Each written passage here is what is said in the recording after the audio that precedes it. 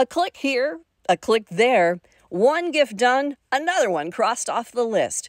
But is all this cyber shopping safe?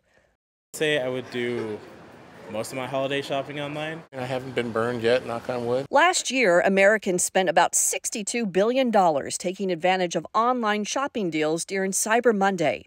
But they aren't the only ones looking to cash in. In 2019, scammers created more than 100,000 fake lookalike shopping websites.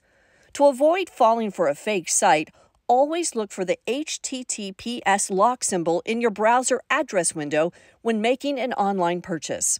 Also, search for deals on retailer sites and not on search engines. If you are having a hard time finding an out-of-stock item, instead of searching the web and landing on a possible fraudulent site, try Zoolert. Zoolert allows you to set an alert for an item when it's back in stock at one of your favorite retailers.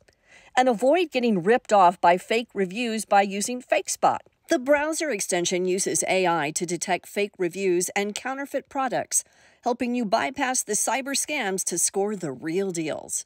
I'm Leslie Hudson reporting.